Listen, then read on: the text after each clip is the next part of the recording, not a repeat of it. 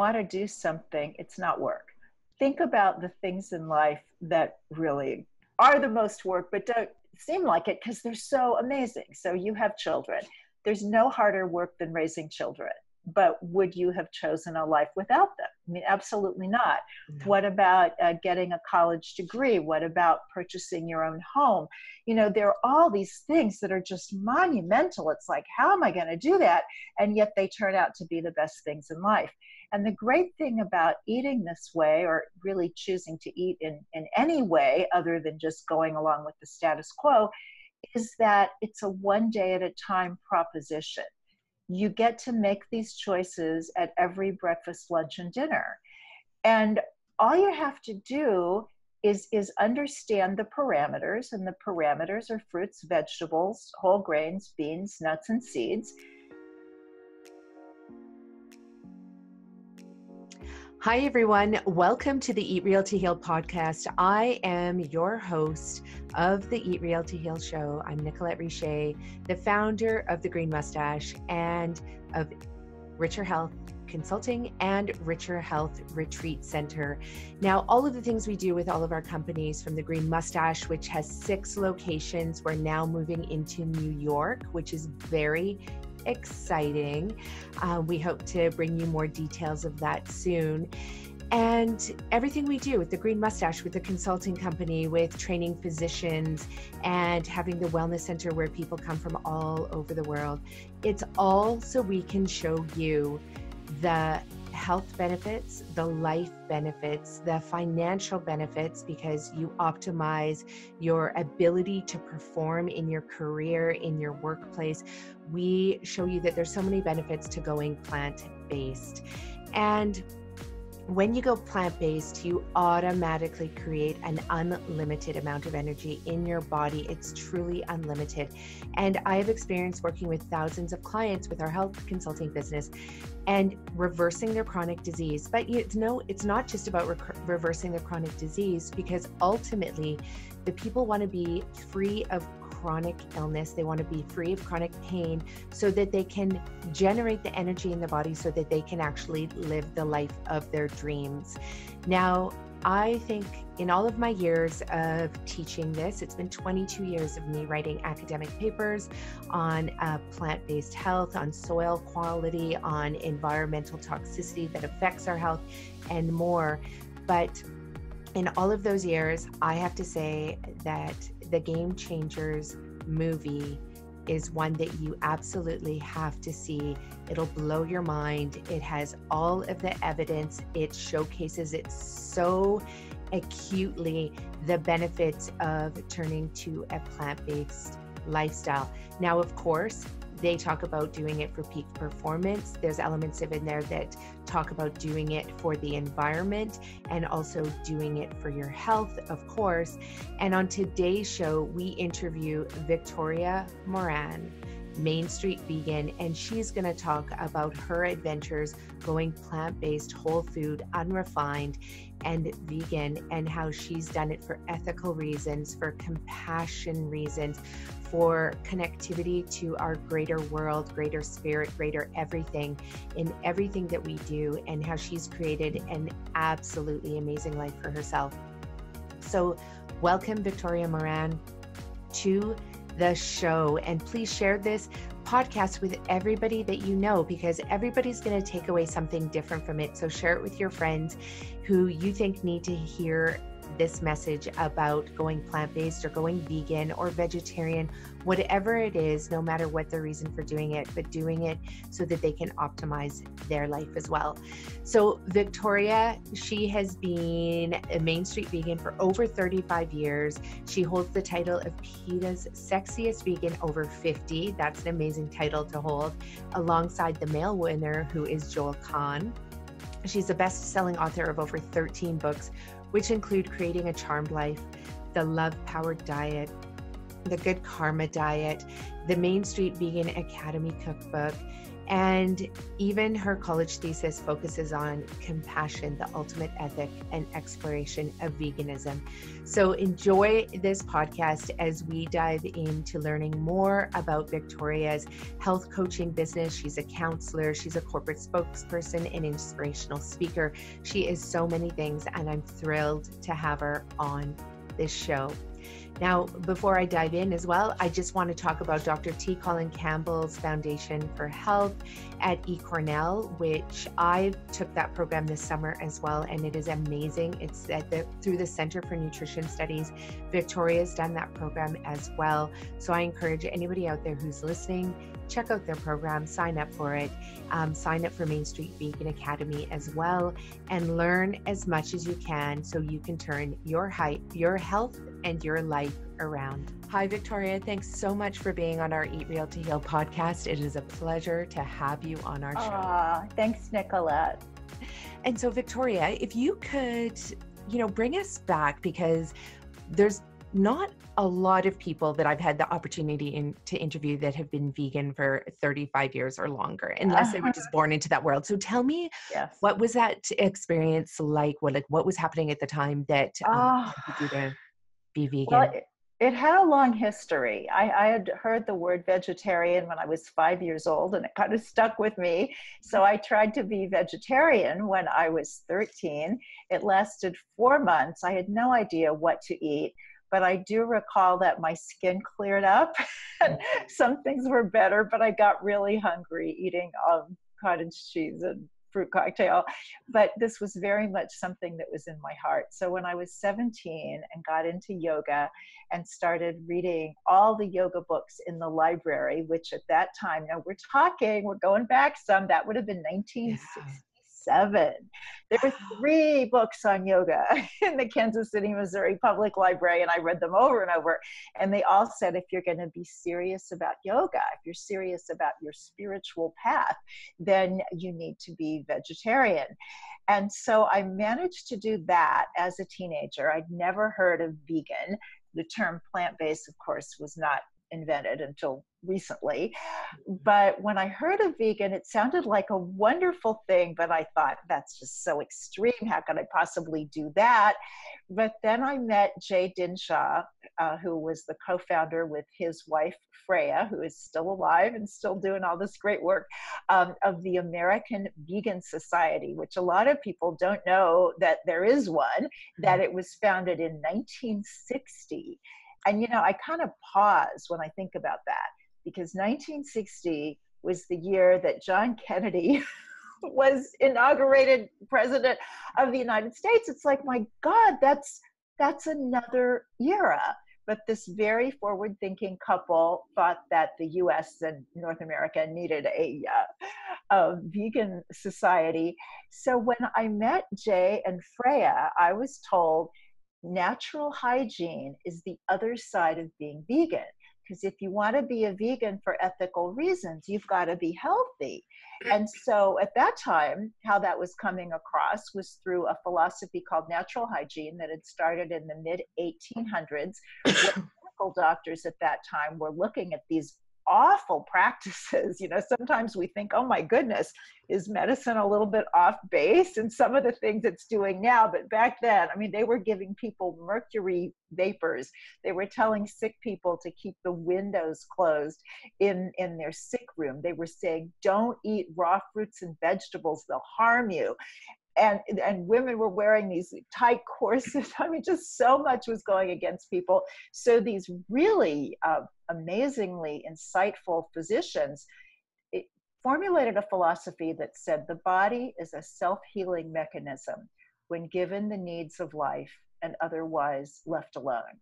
And that the needs of life are food in keeping with the anatomy of the species we're talking about. And in terms of the human species, that would be frugivorous, because we're most related to the anthropoid apes, eating fruits and leaves and shoots and berries and that kind of thing. And exercise, sleep, companionship and love, proper relationship with the sun, and a life that has meaning. And then if somebody is sick, they suggested going to bed, fast, and wait, let the body heal. So that was how I was introduced to all of this. And because I was a practicing binge eater at the time, I was not a quick study. It took me several years to get from vegetarian to healthy vegan. But that did happen in 1983. And by then, Ronald Reagan was president. I like to do the president thing because it kind of helps people see what era we're talking about.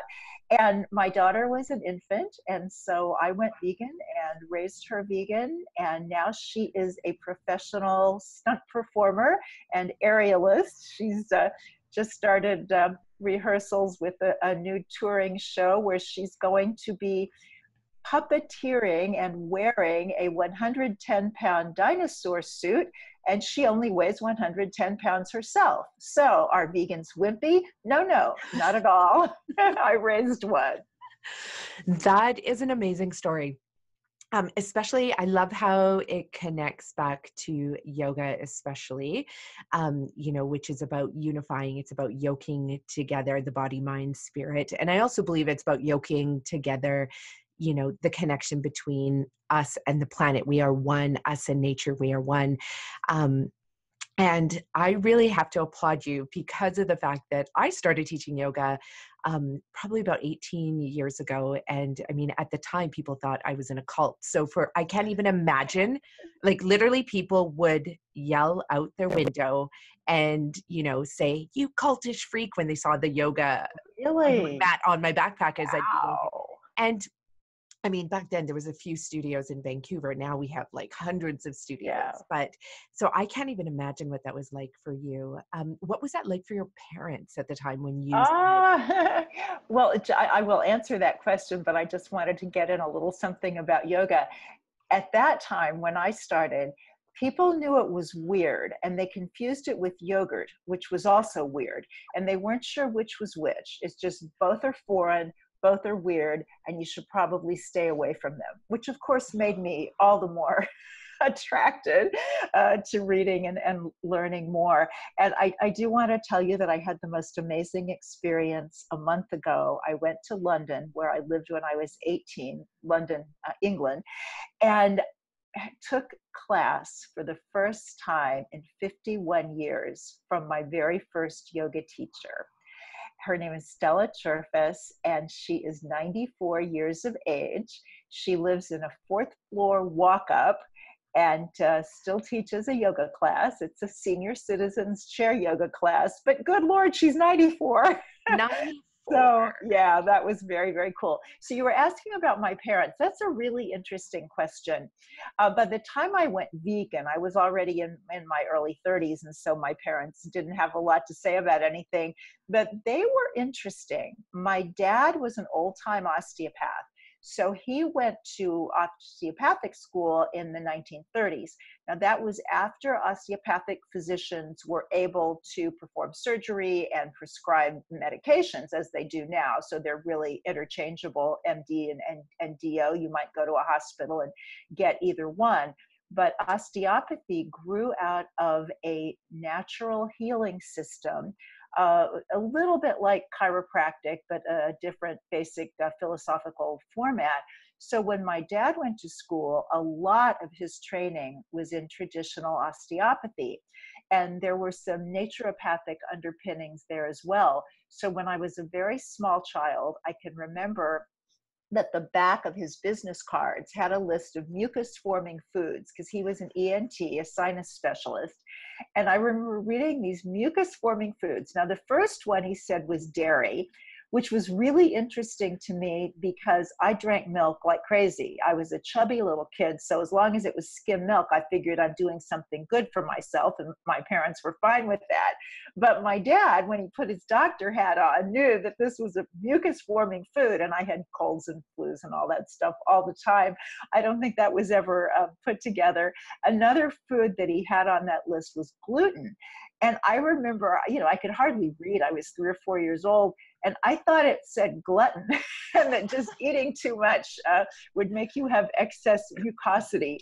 Now, my mom was interested in health. She had struggled with weight in her youth, as had my dad. And I always say that being a plump child, being raised by parents who converted to healthy living to keep themselves slender, was not good. It's sort of like being born into a family where the parents had recently joined some religious cult.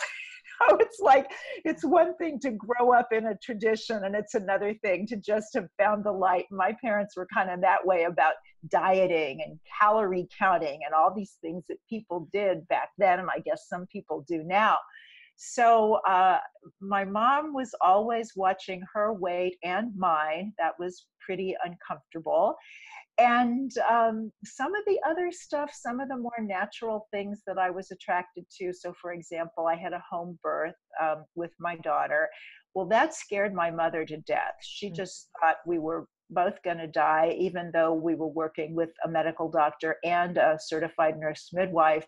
But my dad, because when he was in osteopathic school back in the day, they all had to do at least one home birth for their obstetrical training, because a lot of people back then were still doing home births. So it's kind of like everything that goes around comes around. So I'll just finish on that by telling you something that my mom said when she was 86. And she said to me, you know, we used to think that you were crazy doing that yoga and eating those beans. But now people's doctors tell them to do that. Wow. That's an amazing story. And I love that because of the fact that, and I didn't realize you were 30. I thought maybe you were like 17 still at that time and you're still living at home and your parents are like, what am I going to make for this kid? Yeah, no, that is incredible. My daughter, who's 14, she just did her yoga teacher training last year. Wow. It was so, from my perspective, spectacular. She was definitely the youngest student that her teacher had ever had. And I know it's going to come around. Right now, she doesn't want to do any yoga at the moment, but which is fine. I know it's going to come around, but she definitely, and she just quit her job at, it's one of those popular restaurants that, you know, they tend to be quite popular. I won't mention which one, but she quit and she sent me a text. She's like, Mom, I gave my 2 weeks notice. And she's like, I just don't want to eat the crappy food there. And I realized it. And I was like, that just warmed my heart. And of course I didn't. I just said, well, you know what? That's your choice. And that's all good. So she's back working at our restaurant, which we have a whole chain of plant-based whole food, 100% organic, vegan, gluten-free restaurants. Wonderful. 6 of them. And so, but it is one of those things I see all the time where parents are being influenced now by their children. And I think we went through the era just now where I had my kids, they're, 8, 12, and 14, and where I was the one making the decisions around plant-based eating, organic food. But now I'm starting to see the kids influencing their parents, which is really incredible. And that's amazing that your parents came around and actually recognized that that's what's happening in society right now. So one of the questions that I have for you, just because you've been in this space for, a beautifully, wonderfully long time, compared to a lot of people, is a lot of my clients, they'll write to me and they'll say, well, I don't know about this kind of eating because now I'm getting obsessed and I'm terrified of the foods that I'm eating. And so, we know about anorexia, we know about bulimia. Now we have an epidemic that, and I think it's called orthorexia, where people are afraid of making food decisions because if it's not healthy, then they don't want to eat it. And have you heard about this happening? And I have, but I wouldn't call it an epidemic. If you get in your car and do a road trip across Canada or across the US, you're going to run into long lines at fast food places. If you're in an airport, the big line is the Starbucks. So I don't think orthorexia is an epidemic. I think we hear a lot about it because we're in this world where people are interested in health. So I don't think it's as problematic as we might think that it is. I think we're just kind of seeing a little bit of a swing from really eating non-food. I mean, I'm of the first generation that was raised on food that isn't even food. We heard TV commercials, a better living through chemistry. and then we ate the chemicals. And, some people are still doing that. So I do think that we can get obsessed, and certain personality types just do that, whatever it is, whether it's a guy that they've met or a book that they've read or a philosophy that they've heard about or a store they found, it's just easy to, oh, this is the most wonderful thing ever. And then they kind of balance out a little bit. I think that we have so much choice in terms of food, particularly people who are middle and upper income strata. We can afford to obsess over food when most people on earth are happy to just get food to eat. And a lot of these people in much simpler cultures are healthier in many ways than we are. So I think that we do need to let go of the small stuff. Long time ago, a woman that I knew, I was working for a spiritual organization up in Illinois, and she was one of the speakers who went out on the road giving lectures, and I just thought she was so cool. And everybody there, of course, was vegetarian, and she said to me that when she was on the road, her line in the sand was vegetarian. That was a line she would never cross. But all of these other things about not eating white flour or white rice or cooked oils or other kinds of things like that, she said, when I don't have control over what's going to be on the plate, I just say, body, here it is, deal with it. Because the fact is, we're not going to die because we are having beautiful steamed vegetables at a Chinese restaurant where they only have white rice. And so I think to just kind of be a little easy on some of this stuff can be a really good idea. And that doesn't mean that it's some kind of excuse to say, oh, well, I'm just going to go eat whatever is out there. And certainly now there's so much out there, even that's vegan, that if you're really interested in maintaining your health, you probably want to save for really just treats and fun experiences every now and then, but primarily just stick with the basics, with the fruits, vegetables, whole grains, legumes, nuts and seeds, and be simple and be healthy and be happy. But yeah, don't worry about being perfect. Nobody's managed that yet.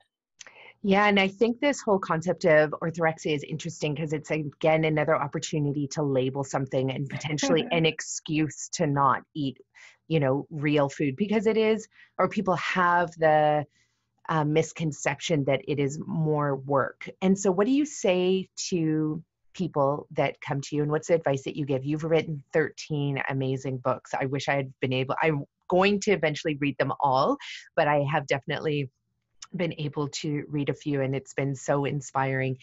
And anybody out there who's listening, you have to get your hands on Victoria's books, because if you are curious about a vegan lifestyle, about a plant-based lifestyle, dive into Victoria's books, because they make it easy for you to adopt beautiful lifestyle changes where you can have this, version of health and life in a beautifully articulated way. So what is the advice, Victoria, that you give to people when they say, it's so much work?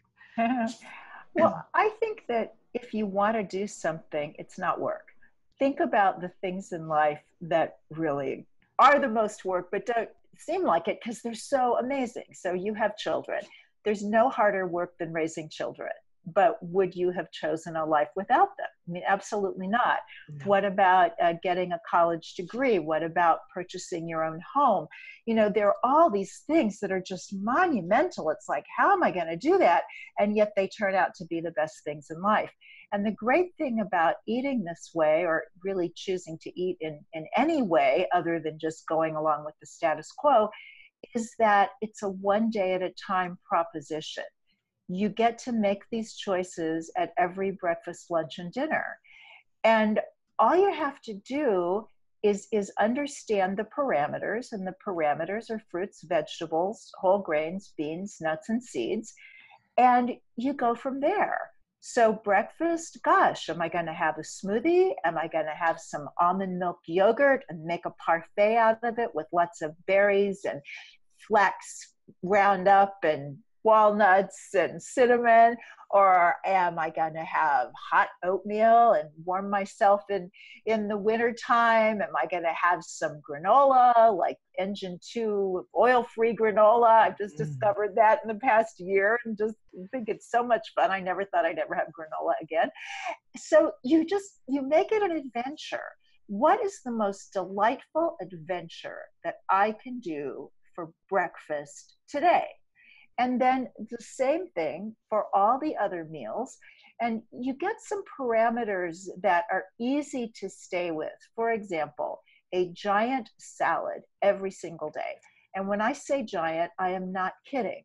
In fact, I love Dr. Ellen Goldhammer from True North Health is fond of saying, if you are ever eating a salad and someone doesn't walk by and say, you're not going to eat all that, are you? Your salad isn't big enough. So I get my salad bowls at restaurant supply houses because that's the only place that really has big salad bowls so that you can do some tossing. And then you want to put in all sorts of wonderful different kinds of things. And then you want to ground that. So often I was touring with the film A Prayer for Compassion a couple of weeks ago. Someone in the audience said, but I just feel like I would get hungry if I only ate fruits and vegetables. Well, I would too. That's why when I say salad, I don't just mean lettuce and tomato. We're talking all kinds of wonderful greens and vegetables, and then maybe some steamed broccoli or steamed asparagus, some steamed or baked potatoes or sweet potatoes or winter squash, and some nuts or seeds on top for the satiety that little bit of extra fat provides, and a wonderful dressing, made from nuts or based on seasoned rice vinegar, which is an amazing product that you can get in any supermarket in the Asian foods aisle. And it's just vinegar, but it tastes oily. And in a pinch, it can stand in just with some spices for salad dressing. And so you figure this stuff out as you go along. You never want to be hungry. You always want to eat enough. And you don't have to be perfect, because if one day you are less perfect than you think you ought to be, well, guess what? You've got another day and you can strive for something better. Hopefully not for perfect, because that tends to be disappointing. Exactly. And I love the advice about getting those big stainless steel salad bowls from the kitchen supply store. And usually what I say to people is adjust the shelves in your fridge so that you can just, that one whole shelf takes up that whole bowl. And then it's great. And don't even use salad tongs. Half the time I'm like, wash your hands and just shove your hand in there and like stick it in a bowl or your container to go. Yeah. Always have the side of the fridge lined with baked potatoes and baked squash and baked everything. It's really easy. You won't need the sides of your fridge, the door of your fridge for all the condiments, because really, I mean, you're just making your own salad dressings as well from whole ingredients. That's really great advice. Now, one of the things that you mentioned was potatoes. And how was that for you, having eaten this way for your whole life, when you saw all the news come out? I'm sure you've seen all the news about everything about food, but a lot of my clients, when I tell them it's okay to eat potatoes, and in fact, we need you to eat a lot of them because it's really a perfect food, they're like, what? I have stopped eating potatoes years ago because everybody told me it was high on the glycemic index. And I'm like, no. And what's that been like for you to watch these, really poor science come out and really affect people that way? Well, I think that it's kind of mixed science. And this is an interesting thing. When we look at the studies that are out there, even the good studies, they're not 100% consistent all the time. And I know that some of our wonderful plant-based doctors that I admire so much, some of them, like Dr. John McDougall, is just like, potato! Eat potatoes, eat potatoes. I think the state of Idaho should hire him as their spokesperson. Totally. But some of the other doctors are saying, if you do tend to blood sugar issues, if there's diabetes in your family, if this is something that you've been working on, you may want to have fewer white Irish potatoes and more sweet potatoes and squash. You work some of these things out with yourself. There are some people who believe in biochemical individuality to a degree that they think that some people should be raw food vegans and some people should be doing keto. Well, that's ridiculous. We're the same species. But I Total. do think there is some biochemical individuality. So we work with these things and you just kind of see how it goes. In my own life and in my own kitchen, potatoes of every sort, white, Irish, new, yellowfin, it doesn't matter. If it's a potato, we probably have every other day or every third day because they're so satisfying. And most people find that when you eat them with other foods, this is an important thing too. Anything that is a natural food that we want to be eating because of its wonderful nutritional composition and just because it tastes fabulous. So we're talking about things like potatoes, like watermelon. Those tend to show up high on the glycemic index. But that's only if you eat them all by themselves. So if you're having your potato with some nice ripe avocado, which works beautifully as butter, if you're having it with steamed broccoli, if you're having it with a big salad, and maybe some beans. Like one of my favorite potato things is to steam, and I usually steam instead of bake just because I'm impatient, but I'll steam a big Irish potato and then I'll mash it a little bit on the inside and I'll top it with chili or with Mhm. seasoned black beans. Well, that changes that whole nutritional profile so that your glycemic load balances out in a really beautiful way. So personally, I'm not anybody's doctor, but potatoes, cool. Potatoes, cool. I love it. Definitely. And I teach the Gerson therapy to my clients because, and I mean, that's just the therapy I teach. And so my clients have stage 4 late end stage diseases of all kinds, including cancer, including everything. And potatoes are actually consumed, a potato for lunch and a potato for dinner, and potato is Wow. the main staple in the soup. It's a kidney cleanse soup that stimulates. Oh, Yeah, it's amazing. So people eat a lot of potatoes, and it's just so remarkable to see the color come back into their body. I mean, they're also coming off a standard American diet onto a plant-based, whole food, 100% organic, nutrient-dense diet. So of course they're going to see like immediate rapid changes in their skin, their texture of their skin. Their texture of their skin actually becomes buttery within like 2 days. It's ooh. amazing, without any lotions. And so potatoes are a good thing. And I love that you mentioned Rip Esselstyn's Engine 2 diet as well, because that is such a great cookbook. It is so many amazing recipes in there. Most of the recipes are salt-free as well. They're oil-free. They're incredible. So just in case anybody missed that out there, the Engine 2 diet is a great cookbook as well to complement all of Victoria's books as well. Now, you also brought up a prayer for compassion, and I just love this. And so, is the film completely done? Is it ready? We thought it was. We are actually looking at maybe cutting a little bit before we go into the digital version this fall. The film is from Thomas Wade Jackson, who won a Student Academy Award back in film school for a short that he did called Slow Dancing Down the Aisles of the Quick Check. And he contacted me through my Main Street Vegan podcast 3.5 years ago and asked if I would produce his documentary. And my first thought is, I don't know how to produce a movie. But then he said it's going to be about veganism and spirituality. And I thought, I'll learn how to produce a movie because those are really my combined passions.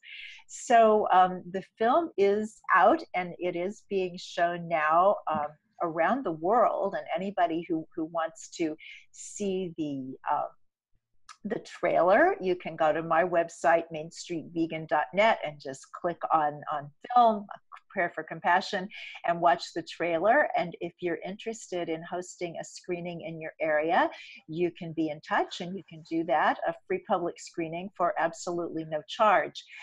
Now, we have Wow. had some really cool things happening with the film. The latest thing is that Jerome Flynn, who, if you watched Game of Thrones, he played the character Bronn, and he's come on as an executive producer for us. So this means that we're looking at possibly a tour of India with the film and really, really getting it out there in a global way, which is so exciting. So basically, our target audience, although I think anybody would enjoy it, and certainly anybody who's eating a plant-based diet would enjoy it, but the target audience is people who identify as religious or spiritual, because what we have seen is that what I think of as vegan ideals really show up in every religious and spiritual tradition around the world. This idea of love, compassion, mercy, reverence for life, they're already there. And yet, if you go into any church, synagogue, temple, whatever, and you say, what's your position on, and you could mention anything else that's out there in the news. You could say, female clergy, you could say war, you could say immigration. They're going to tell you where their particular belief system comes down on this thing. But if you say, what's your position on food? They're going to look at you like it's important to feed the hungry. The idea that our food choices matter just isn't in the conversation. Neither are issues of animal rights. And so we want to bring those into the conversation. And that's what A Prayer for Compassion is all about. So I hope some of your listeners will be able to see it, maybe bring it to their cities, and then we will be digital in the fall.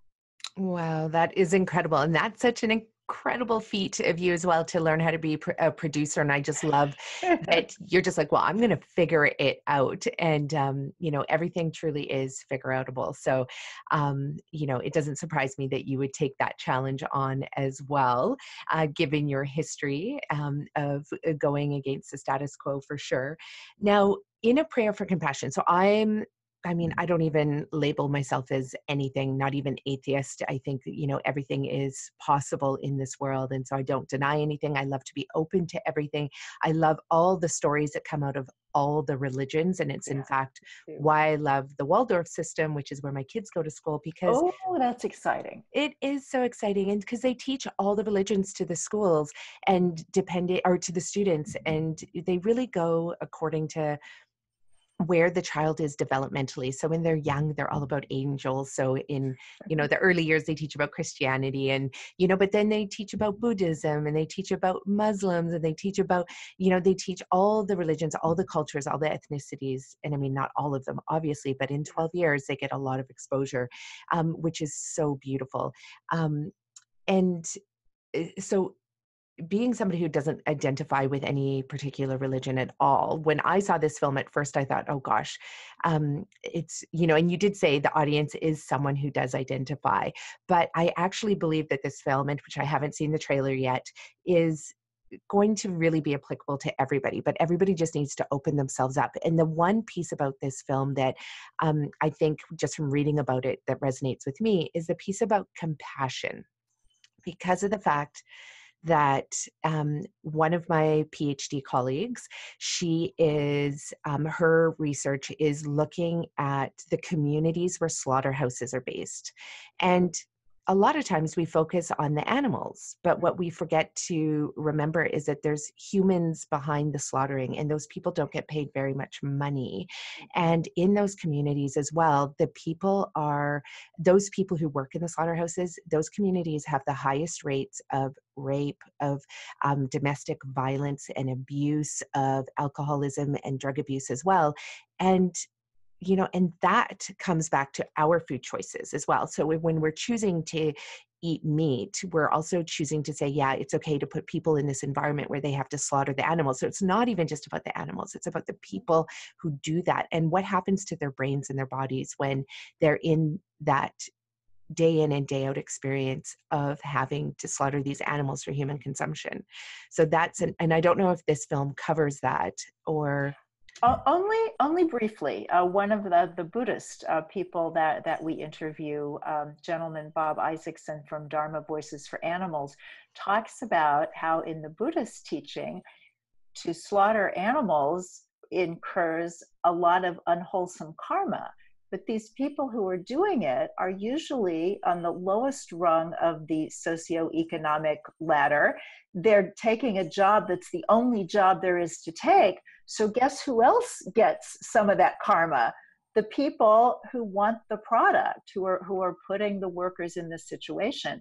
I'm fascinated by the study that your colleague is doing.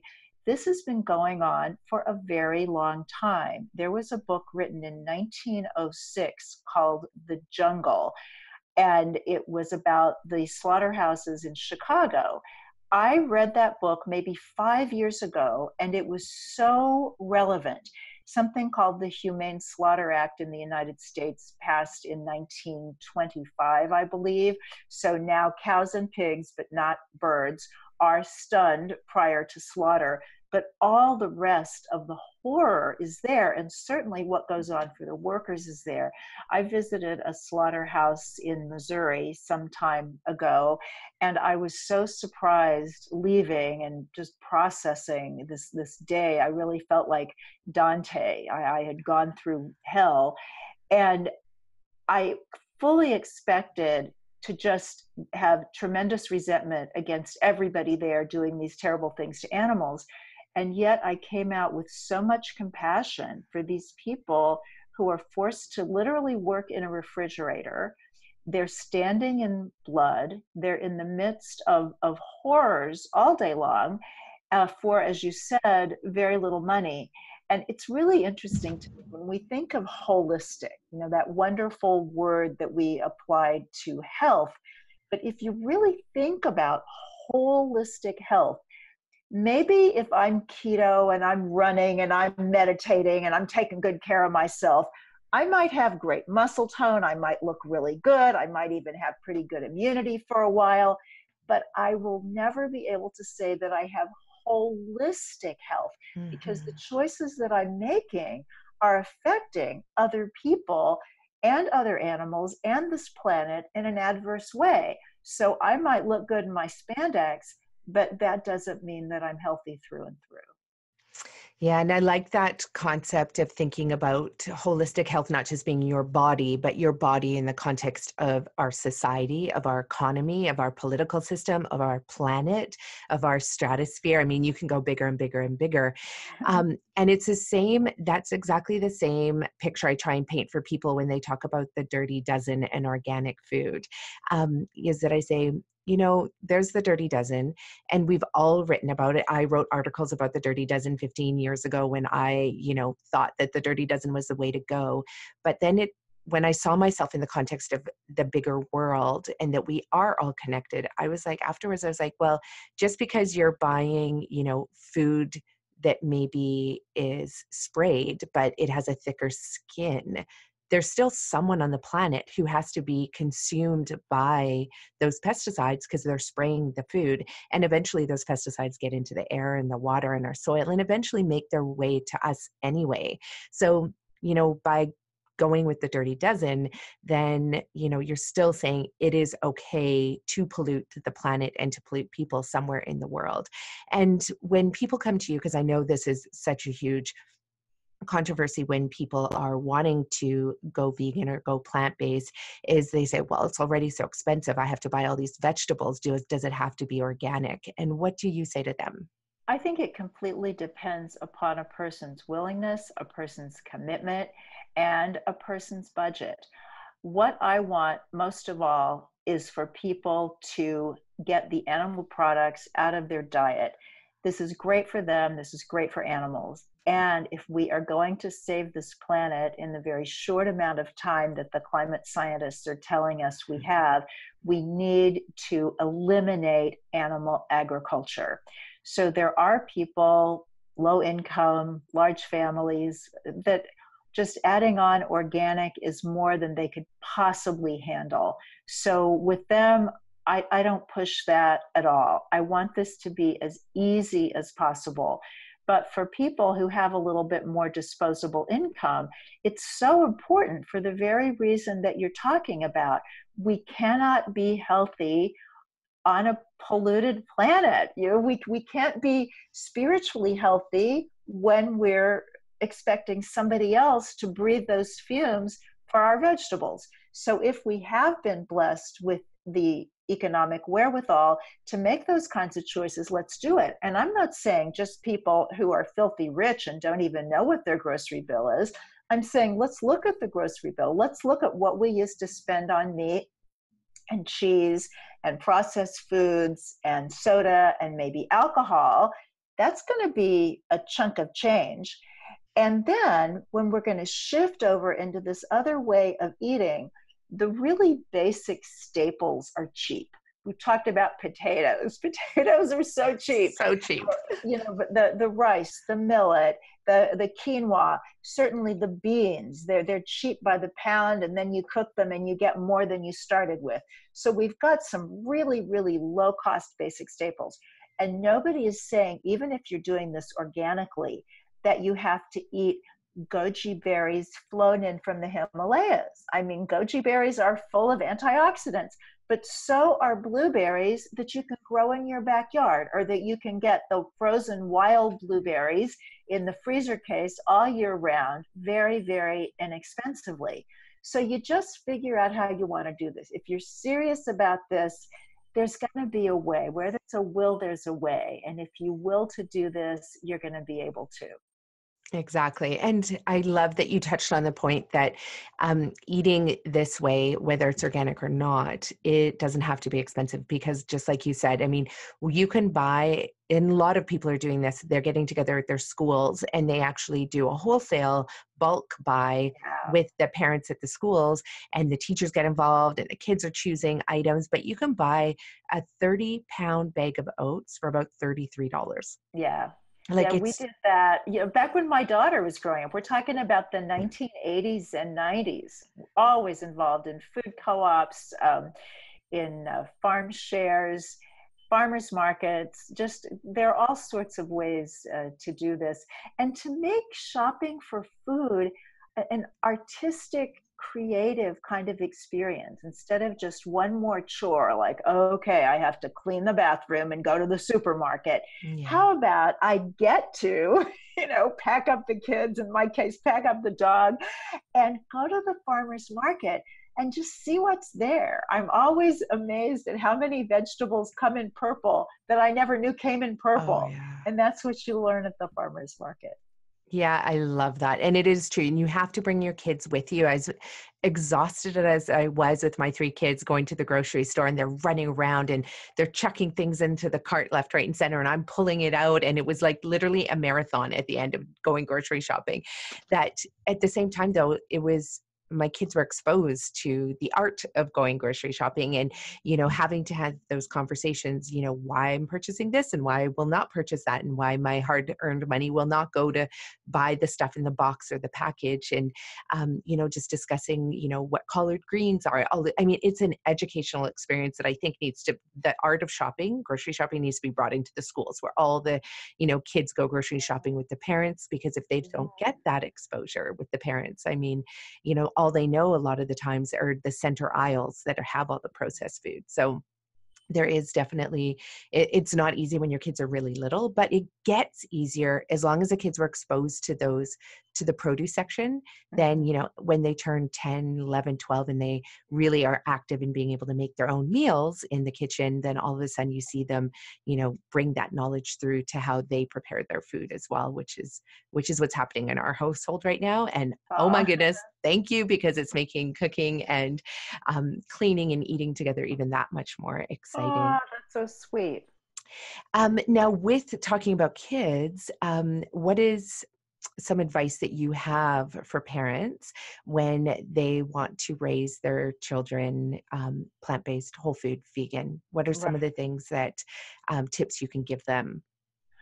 I would say, even if you want to think of yourself as plant-based, even if this is entirely a matter of health for you, your kids will respond to vegan, because kids respond to animals. Why do we paint little bunnies and lambs on the walls? Why do we give them stuffed animals? It's because there's this just amazing connection between children and animals. So if you say to your 5-year-old, oh, we're not going to eat that because you don't want to have a heart attack when you're 40. Well, he never thinks he's going to be 40. Exactly. And so you want to get your children to farmed animal sanctuaries as early as possible, so that they can get to know that just like maybe the dog or the cat or the hamster that lives as part of the family, these animals are individuals too. They have personalities and they want to live. And that way, you're not going to get any kind of argument from a child who's saying, but the other kids are going to McDonald's or they're bringing whatever it is in their lunch, because this is saving lives. And kids are very moral. We come with a moral compass. It's educated out of us. Mm-hmm. And so the children want to be there for the animals. So that's really, really important. If you absolutely cannot get to a farmed animal sanctuary, then even a petting zoo, which as an ethical vegan, I don't really believe in, because those animals are going to go off and be slaughtered when they're no longer babies. But just to make vegans in this world, it's so important for your children to get to know animals. And you can also do a lot online with that. And certainly you don't want to go into the horrors of factory farming and slaughterhouses with very small children. But kids are pretty tough and they understand a lot of things, and they're going to want to save those animals. So that's the first thing. And then in terms of the health, my philosophy is you don't have to say anything. This is just the way you live. You know, if you were talking to people who were Orthodox Jews and raising their children in a kosher household, they're not sitting down and saying, the reason that we are kosher is, it's just, no, this is life. This is what we do. We have these wonderful celebratory Shabbat dinners. This is our life. This is what we do. And so what you want is for your children to see this way of eating as normal. And you can explain as they get older and see what other kids are doing. You know, there's a lot of processed food out there. It's really bad for people. Most people don't realize how bad it is. We just don't have that. And then you decide in your own family how you're going to work the fine points. So when your kid has a birthday party, are you going to make a very conventional vegan layer cake that looks and tastes like everybody else's layer cake and has oil and sugar in it? That, you know, if you want to, that's what we did. That's what I did with my daughter. And maybe you want to do it a different way. It's entirely up to you. This is your life, your family. But when it's normal, your kids are going to always revert back to normal, just like a lot of the adults that we talk to. It's so hard for them to stay on whole foods because the comfort foods, the ones they remember when they were a kid, were, you know, the TV dinners or the lean cuisine or the, you know, ordering pizza because mom was working, whatever it was. So you want normal for your family to be what's wholesome and what's contributing to health now and on through their lives. Yeah, those are really, really good tips. And you reminded me actually of this one time I made a quinoa chocolate cake for my daughter's birthday. And I don't know what happened, but the recipe that I found was not a good recipe, but it tasted delicious, but the whole cake just came out and crumbled and it looked like dirt, actually, like this quinoa. So I was like, oh, awesome. So we layered up these cups with, and made almost like a parfait and made it look like it was a garden. So we had like a layer underneath and made these little worms out of something and stuck them in there and put a little flour on the top. And the kids loved it. They had no idea they were eating quinoa. But even the worst cakes can actually turn out okay if you have a little bit of creativity added to it too. Oh, that's wonderful. But you also brought up a good point. And one question I want to ask you. So in the world, so I have an environmental background. So that's where I came from before I came into the human health, world, and before it all connected together. So everything was about the environment, save the planet, and climate change, and GHG emissions. But one of the things that we were taught is, and especially looking at the psychology of young children, is that you can't hit them with this environmental catastrophe news at too early of an age. Otherwise, it makes them apathetic. Now, it's the same thing for showing kids, I imagine, films about slaughterhouses. And what age is too young to show some of these documentaries to these kids? The really graphic ones like Earthlings and Dominion, I have not watched. Right. Now, I don't have to because I'm not supporting the industry. So I think anybody who's supporting the industry, any adult, then they, just to be responsible people, should watch those. I don't think you ever have to show children images like that, because everybody knows that we want to live. We want to live as long as we can.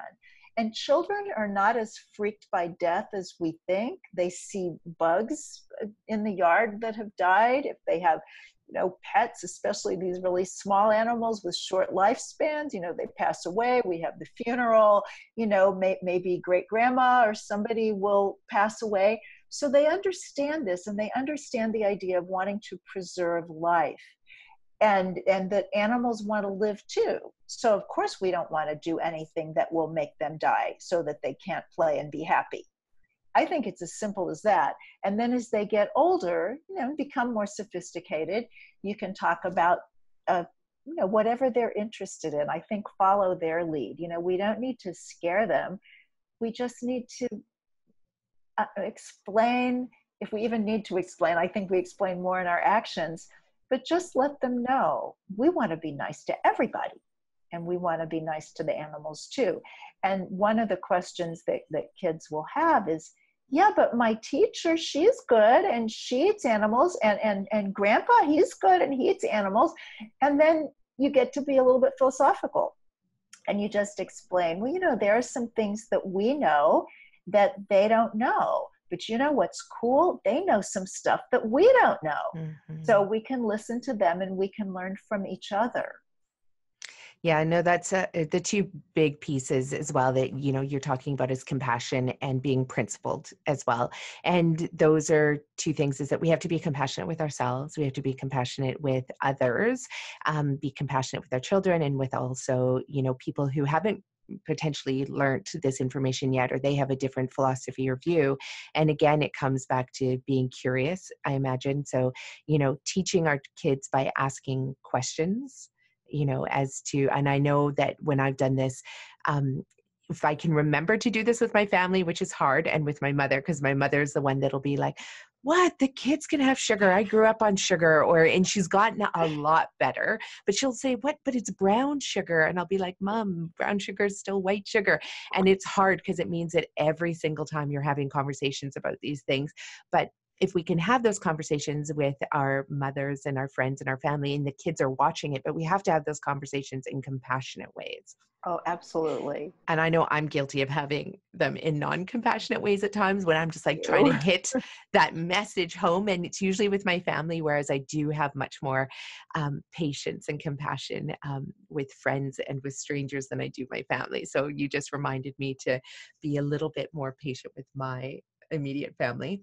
And the other one is about being principled as well, because you really talk about that. It's just that, this is just the way we are, and this is how we live. And so not having to explain ourselves and why we are this way. It's just that we are this way. And I think for me, especially, that's one that really hit home about what you said, because I tend to be someone who has to justify it and explain it. And you just actually took this entire weight off my shoulders from being like, and it's just that, what, this is the way I am. I don't have to explain that it's because I've researched it for the last 22 years. I don't have to explain that it's because of health reasons. I don't have to explain that it's because of environmental reasons. I don't have to explain that it's because of social or political reasons or ethical reasons. It just is the way I am. So I have to thank you very much for that. So and I hope that people who are listening out there, that's a big takeaway for you as well. So you received the title of Peta's sexiest vegan over 50, which I think is absolutely so true. There is no doubt about that. You look as young now as you did in pictures that I've seen of you from when you're probably like 25 as well. And I think that's incredible. And when people are, and I know for me, I have to ask you about this. So one of the things, sometimes I'm like, what, I'm just going to make my life easier, and I'm just going to sell this whole concept as a weight loss program, because we live in a society where people are, I want to say, vain, that, we want to look thin. We want to have beautiful skin. I mean, I could often tell the story of when I used to live on score bars and ketchup chips in my teens for about 2 or 3 years when I finally had money to spend. So I lived out of a vending machine and my face immediately broke out and I was exhausted and I started to get these constant nosebleeds, but I didn't care about the nosebleeds. I didn't care about being exhausted. I cared about the acne on my face. And so when I switched back to eating, clean whole foods, which is what I had grown up on, all of a sudden my acne cleared up right away, no problem. But every once in a while, I'm just like, it's an ethical dilemma for me. I'm like, if I actually just sold what I do as weight loss and acne clearing, and being sexy and having great skin, I would probably be like a millionaire right now. But what are your thoughts on that, and how do you go about when you're educating people and teaching them from a place of principles and values? Yeah. Well, you're asking a big question here with the weight loss. Now, I have a weight loss history. I was either obese or overweight or dieting and miserable until I was 33 years old. I am a compulsive overeater, a food addict, and I identify in the present tense, just like an alcoholic in recovery says I'm an alcoholic, even if he hasn't had a drink in 40 years. So it's a big deal for me. And part of my story is I've eaten this way since 1983. And since 1984, I've kept off just over 60 pounds, which I think is very important to say, because It is. statistically, people that take off 25 pounds or more, it stays gone for only uh, 2% of them does it stay gone for 7 years or more. So I think that's an important thing to share.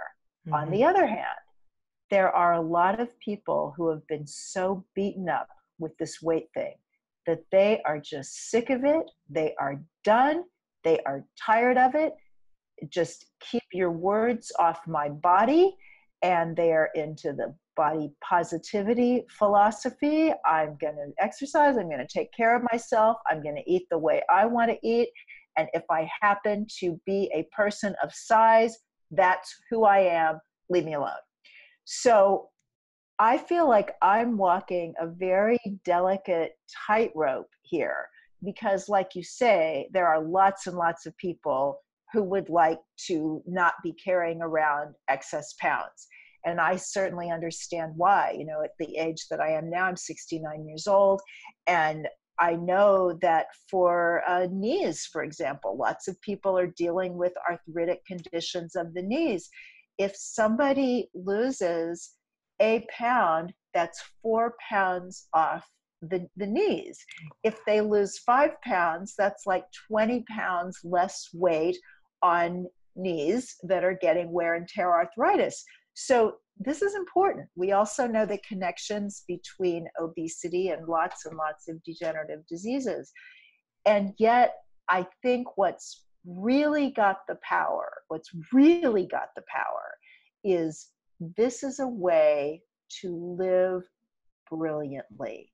I was staying at a Marriott hotel over the weekend, and their new phrase is travel brilliantly. And I thought, I want to live brilliantly. I want to age brilliantly.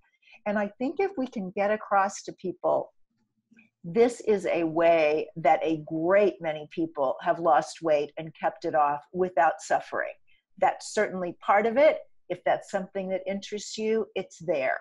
But even if you're just like, I love my body the way it is, just leave my body alone, you can still come into this way of living that is going to give you so much more joy, so much more energy, and it's going to last. I mean, I'm looking at 70, and I didn't think that I was going to be feeling like I do, waking up in the morning with all kinds of, what's going to happen today? What can I do to make the world better today? Traveling around. And that's not to say that I don't need more rest than I needed when I was 18. I need more rest. And I have to take care of myself, and I have to not work out with weights every single day. I have to have that day in between. So there are things, we have to honor the process as the physical body becomes a wonderful vintage instrument. And yet I think you have to be honest with yourself, and I've just met you now, but I can tell that what you're offering people goes so far beyond weight and acne, that Mhm. the people who are looking for more are going to find you, and you can just be filthy rich and still be your beautiful self.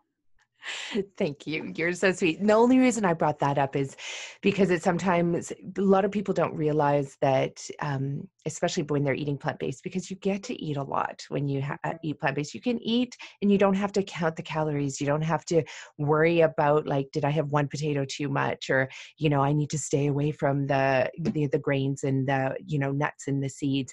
I mean, definitely to the extent that maybe some people are doing it now where they have nuts and seeds for breakfast, lunch, and dinner and for every snack in between, but they're not Yeah. eating the vegetables and the fruits in between. Um, and so, maybe turning the nuts and seeds into a garnish instead of the main meal is potentially a healthy and sustainable way to go.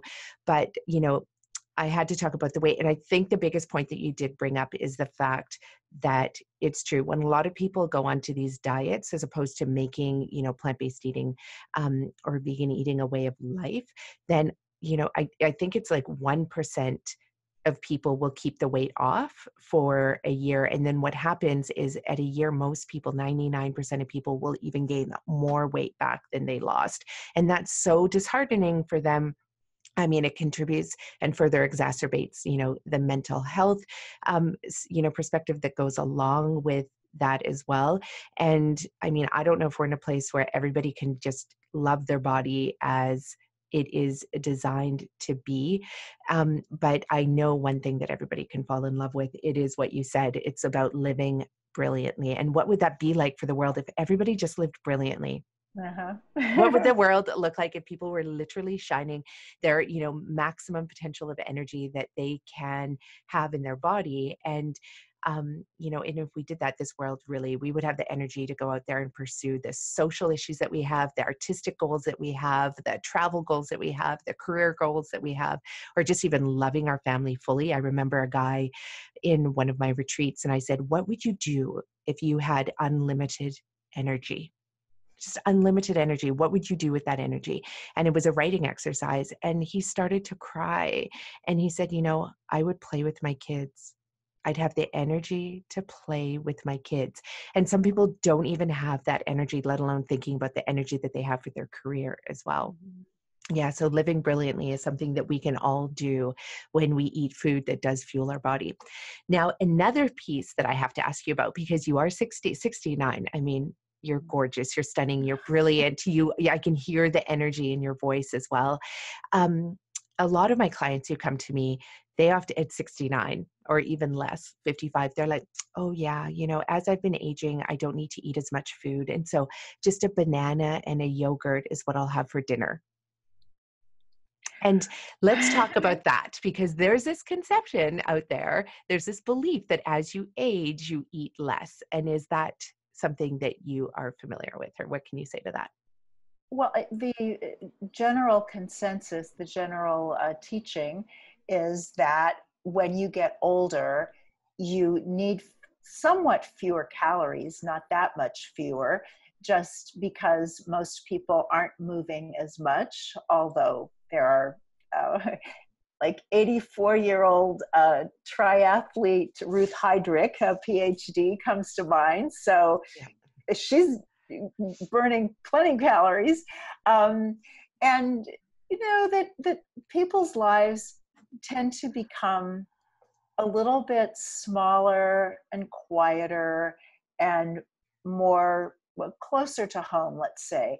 And in one way, that's really beautiful. That is certainly one way to age gracefully in this world, but it's not the only way. And the wonderful thing about being alive in the 21st century is that we get to choose if that's how we want to do it, or if we want to do it running marathons like Ruth Heydrich. So I think that your caloric needs depend on who you are. And basically, I don't even think about caloric needs. As far as I can Perfect. tell, I eat the same amount now as I ate 35 years ago when I first started on this path and was losing the weight. And if I happen to be eating a little less because I'm older, I don't even know that. I know my weight stays the same. So whatever it is working. So I think we tend to get so complicated. And I also think that a little knowledge is a dangerous thing. And most of us, particularly women, have read a lot about nutrition, but we've read about it in women's magazines and websites. And we're not really educated about the science. We just have a lot of information that's very easy to misapply.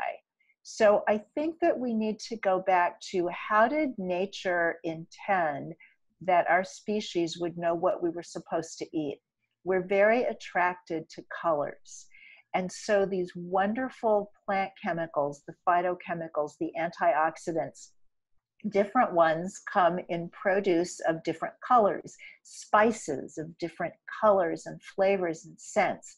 And if at whatever age you have a diet that looks like the rainbow, or as I tell people, your shopping cart and your plate will ideally look like a Christmas tree, which is mostly green with splashes of other bright colors. If you're doing that, if you're using the wonderful spices, if you're eating a variety of natural plant foods, you're acing it. And your weight and all the rest is going to take care of itself. And that's a really good way of putting it too, is that this buying into that, any misconception or any amount of information, that, oh, it's okay to eat less. And I've had doctors who've told my clients that, like, you're eating less because you're aging. And I know that when my clients switch to this lifestyle of eating the Christmas tree diet, we'll call it, where it's lots of green sprinkled with all of these beautiful colors, that all of a sudden it's amazing. It's like they've been starved, they've famished, and all of a sudden as their digestion picks up and the peristalsis action in their colon and their intestinal tract picks up and starts moving things through faster, all of a sudden they become hungry. And then they actually go back. It takes about 2 months, but they actually go back to eating beautiful big salads with the potatoes and eating like they did again when they were like 25, 35 years old. And, and they're again losing the weight comes off, their knees get better. My mom just did this, where she was supposed to have knee transplant surgery. She decided to do this, switch her diet. She does it in 5 weeks. She went back and she was able to actually hike up the hill to her MRI appointment, which it was amazing. And then they gave her the second MRI follow-up before they were supposed to schedule her for her knee surgery. And they're like, we don't need to give you knee surgery. And so they just canceled it. And so now she went hiking all over. She just went to Portugal, and she went hiking all over Portugal and all over Africa. And, it's true. Like what you're saying is true. When we lose a few pounds, when we eat this way, we actually start to rebuild our body. And, my mom's a prime example of how that happened. And you could, maybe it's not, never getting the knee surgery, but you can definitely delay it and feel good at the same time, which is pretty awesome. And I wasn't implying that as we get older, or really at any time, that we're supposed to increase our calories or consume more calories than we need, because we know in terms of life extension, the magical formula is the most nutrition for the optimal weight maintenance amount of calories is what we want to do. So one of the reasons that most plant-based physicians recommend not consuming oil or consuming very little of it is because it's very, very concentrated in calories for almost no nutritional value. And that way it's a little bit like sugar. And so this doesn't mean that you're never going to go to a restaurant where they roast their vegetables in olive oil. We're going to do that. But generally speaking, we don't want to have a great concentrated amount of calories that don't come with the nutrition. And what's so great about fruits and vegetables and beans and spices is that for very few calories, you get so much nutrition. So you can really eat until you're full, until you're satisfied. And then you go out and enjoy living between meals. This has certainly been one of my mantras for a very long time, something that helped me a lot when I was losing weight, and in those early years when I was paying some attention to maintaining it, which now I don't pay attention anymore. But it was the idea of living in between meals. You know, there's a time to eat and there's a time to live. And I think that in my case, and maybe a lot of people who identify as compulsive eaters or food addicts, the reason that food became problematic is that we weren't real good at knowing how to live in between meals. And so we had to keep eating, but Yeah. just really finding the great joy in life. And I think right now, you know, some people are so discouraged by the state of the planet and the environment. And oh my gosh, there's probably not any hope. Well, you know what? I'm not going to go down without a fight. And just that alone is an energizing way of looking at life. No, definitely it is. And yeah, I'm not going to go down without a fight. And I think that for a lot of people out there, they don't want to go down without a fight either, but they just don't even have the energy. And that's where the apathy comes from. It's that connection to the foods that they're eating that are really just robbing their energy. It's not fueling them. And so going back to living brilliantly is that, you know, and try this, like try what Victoria is saying, like try it for, I don't know, 2 months. What do you usually recommend to people? You say 2 weeks, What, 2 months to no, just try eating plant-based? I say one day, and I'll tell One you day. why. That's because I have a 12-step background. Overeaters Anonymous was very instrumental in my recovery from my eating disorder. And taken from the old AA philosophy of you just don't pick up the bottle one day at a time, this makes it so doable. Because if we're thinking about, oh my gosh, what about my sister's wedding in Yeah. October? What about my trip to Argentina next summer? What am I going to eat then? And then we get so involved with the future. So the only thing you can do, the only day you've got to live, the only moment you have to live is this one. The only meals you have to eat are today's meals. So today we're going to eat the very best we can. We're going to make the best choice from what's available. And that's going to vary from day to day, because some days you're going to be going to the farmer's market. Some days you're going to be at home with a brand new grocery delivery, and you're going to be able to make those soups and those potatoes and the salads like you talked about, and it's going to be perfect. Another day, you're going to be out on some highway doing a long road trip, and your choices are going to be, what is the very best thing I can get at either the Burger King, the Wendy's, or the Taco Bell? So your choices aren't going to be great, but even in those places, you make the very best choice from what's available. And you have your line that you will never cross, just like my vegetarian friend from long ago. For me, the line that I will never cross is animal products. That's my line in the sand. Your line might be somewhere else. Maybe it's further than mine. Maybe it's not as far as mine. But you've got your line you will never cross. And then beyond that, you're going to make the best choice from what's available. And this is such a magical way to live, because you get practice with the food, because we eat really often. Most people eat at least 3 meals a day. Some people eat more than that. That's a lot of chance to practice making the best choice from what's available. And then you find that you start making the best choice in to-do lists. You make the best choice in people to date. You make the best choice in just everything in your life. And what happens is you not only end up with a healthier body, but with a more, as we're saying, brilliant life. No, that's really well said. And I'm so glad that you brought that up, because I was actually, and I should have put 2 and 2 together, but I was wanting to find someone who had gone to a group to support them with their food addictions. And then I always hesitate too, because I know there's some people, you know, who have gone to AA, they are, or NA, Narcotics Anonymous or Alcoholics Anonymous, where they're like, oh yeah, no, food addiction does not compare to alcohol addiction or drug addiction, where I don't know, I have met enough people now to believe that a food addiction is just as powerful, and it has just as strong a grip as alcohol or narcotics. And especially when we're talking about food that is smothered in refined sugar, refined oil, refined salt, like it is hard for our brains to, like, it is an addiction. So when people say, oh, it's not the same thing, don't talk about food addiction that way, I'm like, actually, I disagree. So I'm just curious about your thoughts on that. Oh, absolutely. And I think what you're saying is we are really addicted to processed foods, to sugar, salt, fat, although certainly a compulsive eater in a pinch can binge on just about anything. But when I used to binge, my very last choices was raw vegetables. That was the last thing I'd binge on. Although I could, if I was trying to be on a diet that I still psychologically needed to overeat, I could just slather a lot of mustard on cabbage leaves and just stuff my face that way. And then fruit was kind of second. It's like I didn't really want to eat a bunch of fruit. It's so watery. You know, if you're looking to get a fix from food, you want it from concentrated food. You want it from peanut butter and jelly or honey on a big thick piece of bread.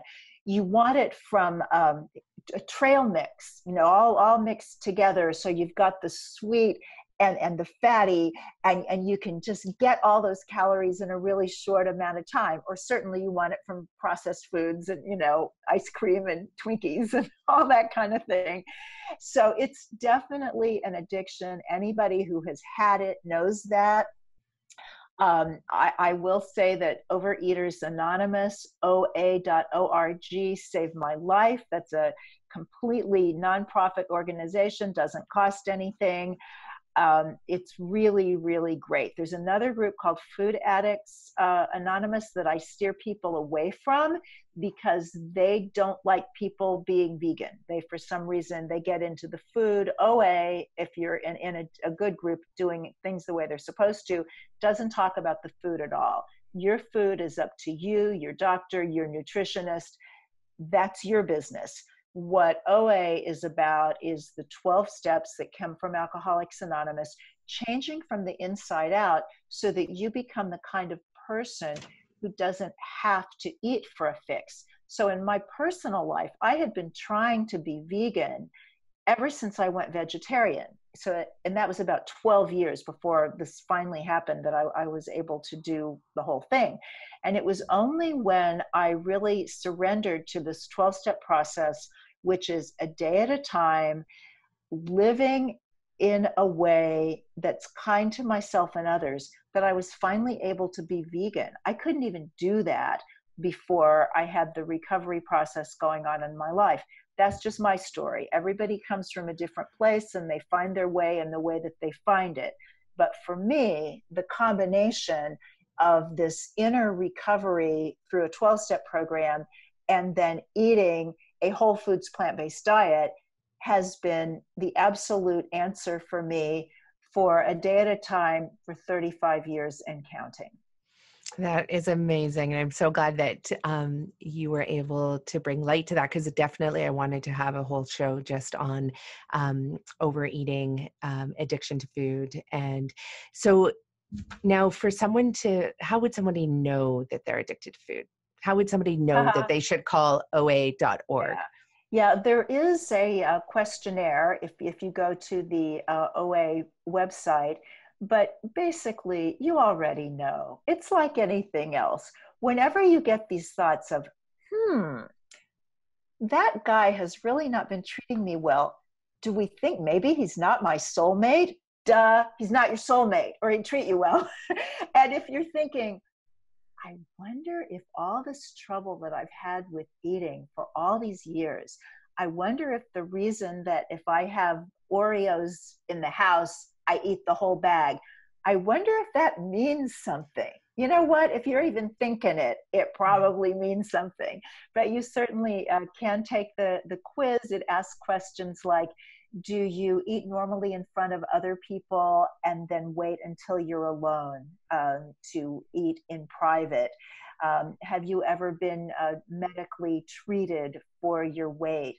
Have you ever lost weight but then not been able to keep it off? And these are all, kinds of indicators, not necessarily that you're a food addict, because it could also be that you're just a regular person who didn't know that the foods out there in the supermarket, all of those packaged and processed and salted and fatted up foods are just a problem for anybody who's normal. In fact, I have said to people in private practice that if you're thin, but you're going to fast food restaurants and you're eating the standard North American diet, maybe you need to see a physician, because Yeah. this is a diet designed to make people obese. It's a diet designed to make people hungry and unsatisfied, so they'll keep going back through that drive-through, or so they'll keep going down those aisles and buying more of those foods. And so, I mean, the fact that most people are overweight is not surprising, and it's not their fault. We're eating food that's designed to create that. But if you also have this little extra thing going on, if you eat to assuage feelings, if the boss was unkind to you and then you come home and finish off the Haagen-Dazs, if you just feel tired, but instead of taking a nap, you feel like you're supposed to go to Starbucks and get a frappuccino, this is kind of using food in ways that it's not supposed to be used. And so maybe that extra help from a 12-step program would be just the answer for you. It certainly was for me.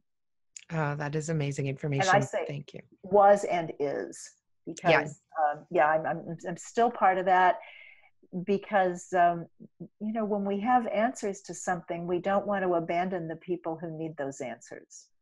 Yeah, no, definitely.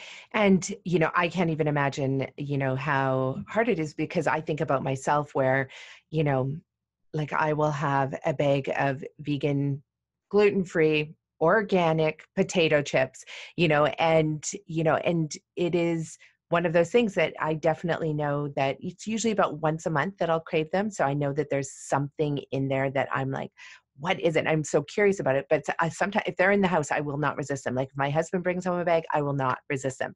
And it's really, really tough.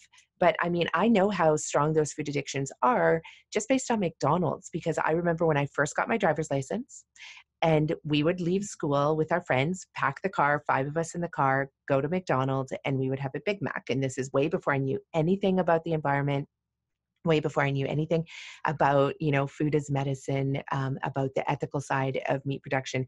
I pretty much was this like rebellious teenager. And to this day, when I see the yellow arches, I can't stand the smell of it. I would never eat McDonald's now. I mean, my kids never have had it, but I still contemplate it. I go, and it's the memory of being with my friends and being 16 and driving my car for the first time, and the excitement and sitting in the parking lot and listening to Elton John. And, sometimes the rain would be like, I can picture all of that. And so there is an attachment to McDonald's, psychologically. And I also just gave up drinking as well, entirely. And it was because of very similar things that you said. If it was a hard day, I'd be like, oh yeah, my husband would pour a glass of wine and I'd be like, oh yeah, I'll have one too. I didn't want the glass of wine. I actually don't enjoy drinking. I don't even like the taste of it, but too often. And for me, it was like 4 glasses a week, which some people would say, oh, that's nothing. But for me, it was a lot because of the fact I wasn't having it for the right reasons. I don't even know if there are right reasons, but it was because I would do it in times when I was exhausted, stressed, and I didn't want to be that person anymore. So I can't remember his name, but he has this program called 1 Year No Beer. And I I love thought, him. Yeah, I yes, know him. yeah. Yes. Oh, yeah, he's been on my podcast, and we've had lunch together in London. Oh, Great and guy. he is such a great guy. And his podcast that I listened to, which I'm going to listen to the one you did with him as well, that I loved it because if you substituted out refined, packaged, processed food for alcohol, there were so many similarities between alcohol and food, and it just lit up my life. Like and I love the angle that he comes from, because it's the same angle that you come from as well. It's hard to recognize your brilliance when it's under the veil of processed food or alcohol or drugs, Exactly. There's right? another wonderful book, same thing. These are people who are not necessarily alcoholic. These are just regular people Totally. who just think their lives would be better if they didn't drink. So there's a woman named Ruby Warrington who wrote a book called Sober Curious. And she's English, so I listened to her book on audio because I love listening to people with English accents. Me too. But it's just enchanting how she had a very similar trajectory on that. And by sober curious, she means that she leaves the door open, that maybe at some point, if she's at a wedding and her best friend wants a champagne toast, that she would participate in that, but that for the most part, she is a person who does not consume alcohol. And I really think that that is the wave of the future, because people used to drink a lot more than they do now, certainly in this country. I mean, I remember when I was a little girl, and all the names of the cocktails that, you know, my parents were very aware of and participated in, even though neither was a heavy drinker. And that's something that a lot of people have grown away from. One of the wonderful activities happening in the world that I find really exciting is that 3 years ago, hip hop added a 10th element called Hip Hop is Green. And the pillars of hip hop is green, if I can remember all of them, I can remember most of them at least, are a plant-based diet, food justice, organic gardening, animal rights, I'm forgetting one, and sobriety. And I love that they put sobriety in there because, like you say, and certainly, you know, I'm not like the old anti-drinking woman that would go to all the saloons in Kansas and with her hatchet and tear them down. It's none of my business what other people eat or drink, but just living sober as well as with all these amazing foods and superfoods. It's just so much fun. Why would anybody want to dampen that down? Totally. I 100% agree with you on that. And that's why I'm in this experiment right now with myself just around alcohol. It's been about a month and a half. And oh my God, I'm in love. Like I'm actually in love with myself, which is something I probably, you know, like everybody else has struggled with, to really truly love yourself. And, you know, I thought I was pretty good. I was doing well. And, you know, I had the food thing pretty covered and felt amazing about that. But I just didn't realize I could even feel more incredible and more amazing and more light, you know, and that comes back to that brilliance as well, is that, and also just more patient. That's another thing I've realized. I've been more patient with my children, more patient with myself, more compassionate even, by cutting out the alcohol. And it's just been this really exciting experiment. And it's been a month and a half. And at first I thought I would be, you know, it was the same thing. I was like, just one day. I'm just going to do one day. And then it became a month. And now I'm just like, you know what? I'm just going to keep going and see where it takes me. Who knows? It might be for the rest of my life, and it might be for a year, it might be, but journaling was one of the big things that I found really helped me. I'm not a big journaler at all. I don't write a lot. And that just by writing out how I was feeling in that moment when I wanted the alcohol was actually really helpful. So if anybody's listening to this and, you know, there's probably, and I'm sure in OA, Overeaters Anonymous, in the 12-step program, in Alcoholics Anonymous, there's so many great tips for people when they're in that moment and they are struggling and they want to lean towards alcohol or lean towards their food. I'm sure there's so many incredible tools, but for me, I know journaling helped. That journaling is great. That also was very helpful in my process. But if I may, I would just like to tell your listeners a little story, little fable. This is in my book, The Love Powered Diet, which is about recovery from food addiction. But I think a really important thing to do when you're having a craving is to be able to sit with the feelings. So here's the story. Once upon a time, there was a woman whose house was beset by demons, and she would go into the village and she would drag the parish priest out at all hours of the night and say, "Father, you have to come to my house. You have to do an exorcism." So he would do it and things would be fine for a few days. But sure enough, the demons would come back and she would be going into the village and bothering him yet again. And finally, after several months of this, he said, "Madam, your problem is so severe that no mere exorcism will work. You need the holy stool."